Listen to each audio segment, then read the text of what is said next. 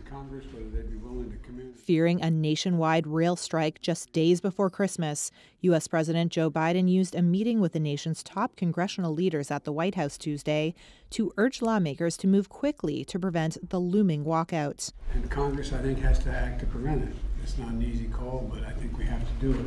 The economy's at risk.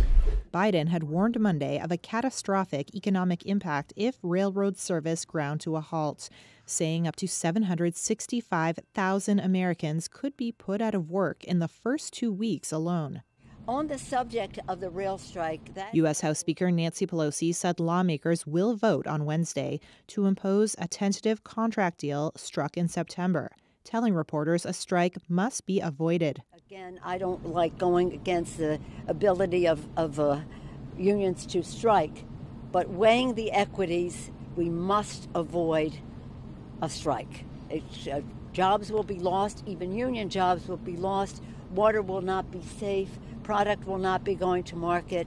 It is, we could lose 750,000 jobs, some of them union jobs. That must be avoided. So tomorrow morning in the House, we will bring up the legislation, send it over to the Senate. And Leader McConnell and I agreed we'd try to get it done ASAP.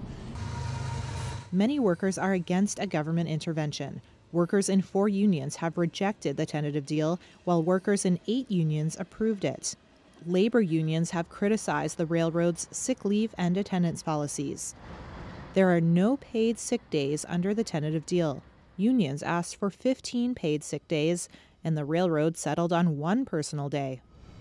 But a rail strike could freeze almost 30% of U.S. cargo shipments by weight, stoke already surging inflation, and cost the American economy as much as $2 billion per day by unleashing a cascade of transportation woes affecting U.S. energy, agriculture, manufacturing, healthcare, and retail sectors.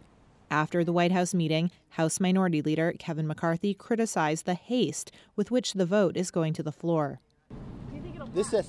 I think it will pass, but it's unfortunate that this is how we're running our economy today. This has all got to stop and change. We need an economy that is strong. On Monday, more than 400 groups, including the U.S. Chamber of Commerce, called on Congress to intervene in the railroad labor standoff that threatens to idle shipments and strand travelers.